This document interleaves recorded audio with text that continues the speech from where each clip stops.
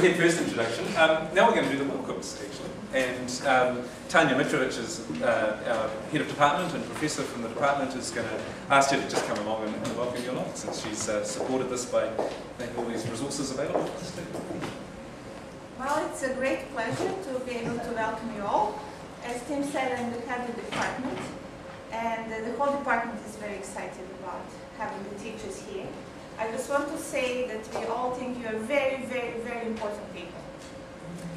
We get students that you send to us, and of course our job depends on what you do. So that's why you're very important. You're also very important because you probably heard how much need there is for computer scientists, not just in New Zealand but internationally. So we never get enough students.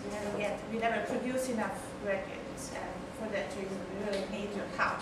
I see that you have already heard, and I'm sure that many of you know, that computer science is not just about how to use Microsoft Word and how to send emails and draw pictures.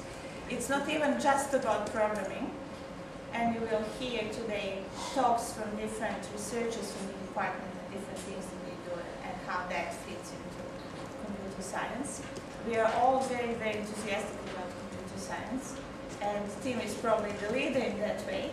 So the department is very grateful that we have Tim. He has a lot of experience and a lot of enthusiasm, which is catching, for computer science, and has done an enormous amount of work in popularizing computer science, not just here but internationally. He's an international leader in this way. So as I said, we all think that you're very important people, and I hope that this day and tomorrow, and this experience will be very useful for you. I know the team is going to do a great job, and we're also grateful to Google for making this possible.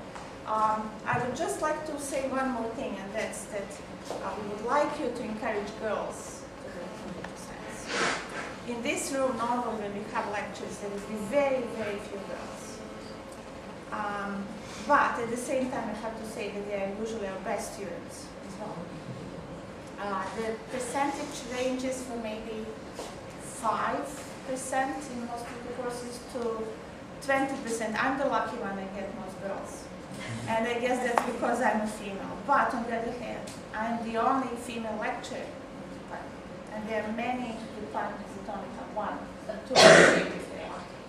So please do encourage your girls. Computer science is a fascinating subject. There is so many space, so much space for creativity, and females are appreciated, definitely, although it looks scary in the beginning. I became a computer scientist because of my high school teachers. Some of them have been very supportive, but I must say that I probably became a computer scientist because of one male teacher who said that girls cannot be programmers. And I do like challenges. Anyway, I would like you to be not like that teacher, but like my other teachers. And again, I welcome you all, and I hope that you're going to have a great time here. Thank you.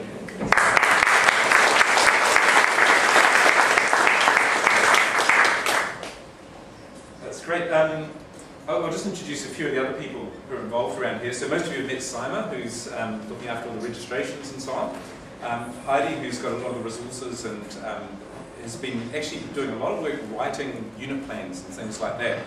So we've, between Heidi and me, we've developed a unit plan for 2.44, the standard, which is almost ready, but we'll be doing it tomorrow morning.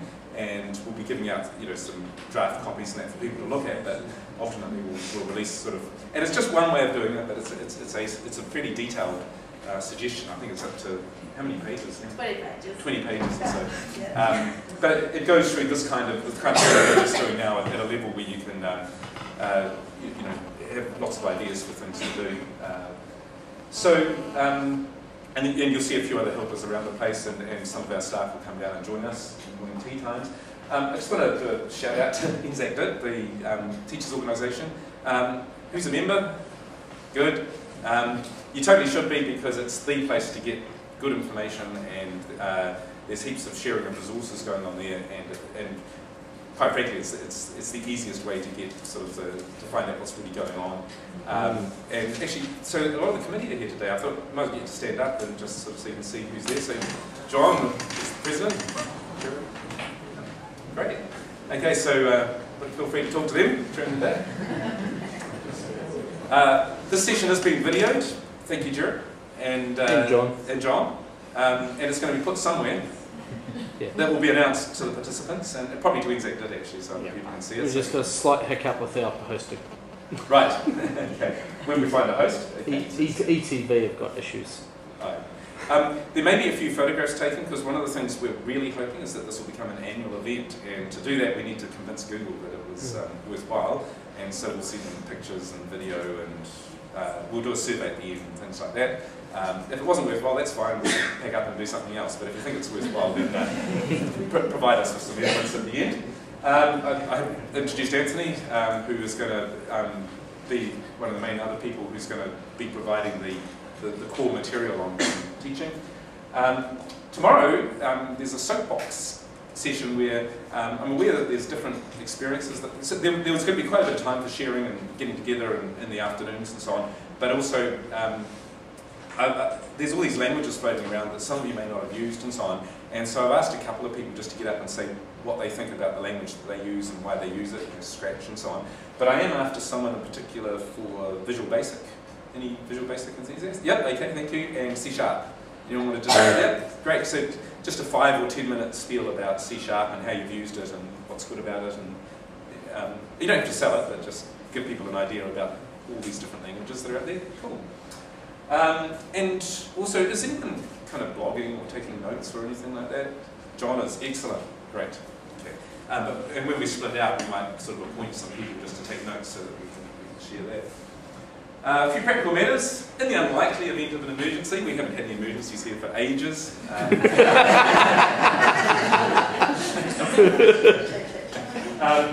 But if we, for those who are from out of town, by the way, so the procedure is, if it feels like it's less than about 5 on the Richter scale, you take a bet with your neighbour on what it was, and you look up 15 minutes later on GeoNet and find out. But if it's a bit more than that, you get under a desk and make like a turtle, and then we have an assembly area outside the car park, sort of the primary assembly area, and if we really want to evacuate everyone, it's across the road in the fields. But we've kind of left all that behind us, I think. Yeah. If you are in the atrium, there's a lot of glass in the roof. None of it has ever fallen out, and every pane has been checked carefully. But you might want to evacuate through, not through the atrium, basically. There's exits at both ends of the building. The loos, quite important, down in the basement, down the far end there. The cafe upstairs, so you've got a couple of vouchers. We're providing food and drinks and all that sort of stuff, but if you need the coffee or whatever, you can go up there, and they're open all day. Internet access, there's a wireless password over there, and when we're finished I'll put it, there's also Lab 2 upstairs, which is kind of just above us, has got, you can log in there, and I'll give you a login for that. But, you know, don't get crazy on the internet. Talk to each other instead. We have a survey at the end. There's lots of posters and free stuff. A lot of you have already collected them, which is really good. But the CSTA, Computer Science Teachers Association, which is an international organisation, just put this out. Last week was Computer Science Education Week. Yeah. Which kind of falls a bit flat in New Zealand because everyone goes home in Computer Science Education Week, but in America it's kind of a big deal. And they put out this poster, so we've printed off a few hundred copies. You're welcome to grab a few of those. So it's sort of American origin. You should totally join the CSTA, by the way. It's free, and they send you odd bits of free stuff and cool newsletters and so on. And if I'm lucky, I'll get some forms. I'm just waiting for them to arrive in the post, and we'll dish them out so you can join on the spot.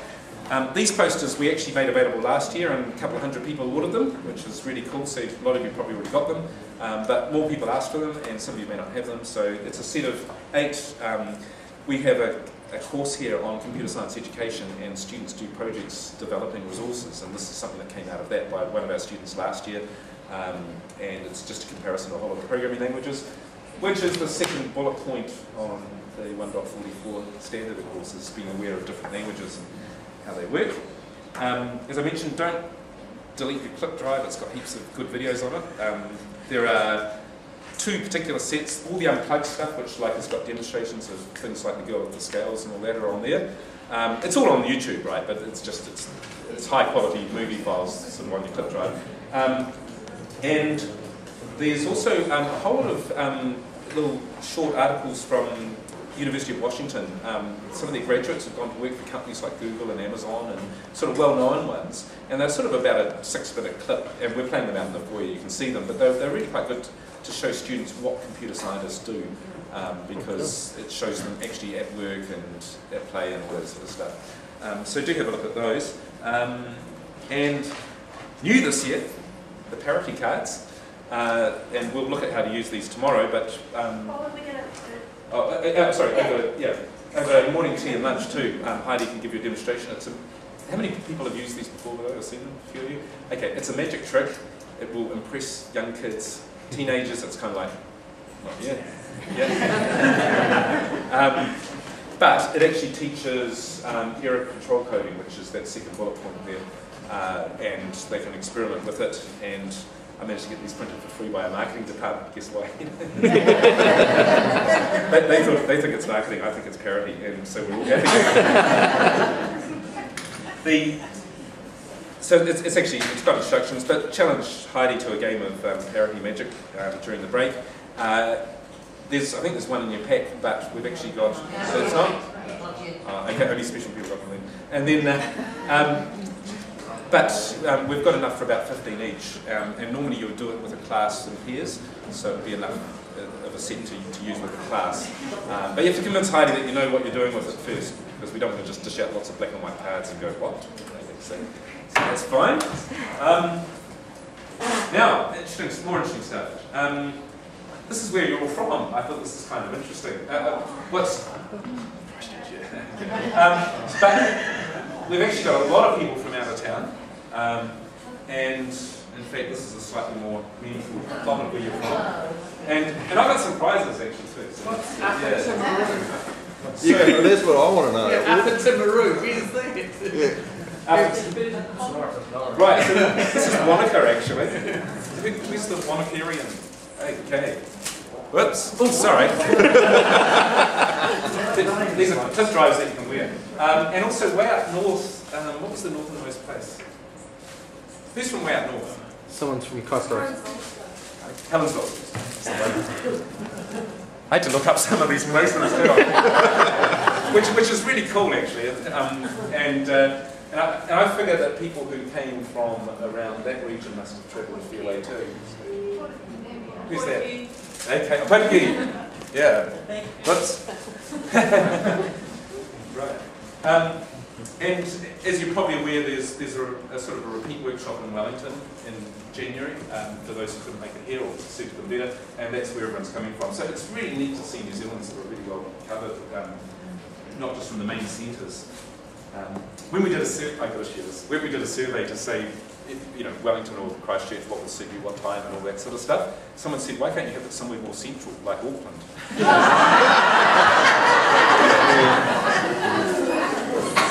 Made my day. And the answer is, Google asked Victoria and Canterbury if they'd like to host one, so Google hasn't found Auckland yet, apparently. When you registered, just a few statistics. So this is for all 92 registrations for both workshops. About 20 people claim to have used that standard this year, and so lots of people have done programming. But of the 92, roughly half have actually claimed to use some of the standards. I suspect actually we've got more people here who've used them, so Wellington could be a few bit less peer support there. What you said you were planning to do next year, lots more, so nearly 70 people were going to do something next year out of the 92, and a lot more even balanced between the 3 different standards, which is good. Languages. These are the languages that you said that you use, which is really interesting actually, because Python and Scratch are really kind of showing up quite a bit. Visual Basics obviously being used in schools a lot, and Java, Alice, C# and so on. And then the little ones there I pulled out, so 1 or 2 people were using these languages here as well. So there's a fair variety of stuff going on. Cool. That's very cool. You had to look up some of those too. And tomorrow we'll talk a bit more about languages and teaching and so on. But of the registrations, lots of people using Scratch. This is for Year 11 this year. If you're using Alice and Python, Visual Basic's quite popular, and the others have been used. C# was almost exclusively being used by people in Waikato and Christchurch, and which just goes to show that local universities can have an influence. Waikato has C# as its incoming programming language. And languages people are thinking about for Year 12 and 13, Python was obviously big, Java, Scratch can be used for Year 12, although it's kind of probably not recommended, it's a bit of a stretch. Visual Basic is still popular. And the really important thing, what keeps teachers going, yeah, 25 people said, just give me coffee and no one gets hurt. One of them checked, that did mean they get other food as well, but since we're up to that, it's time for morning tea, and we're going to be back here at the time that it says on the list, which I have in front of you.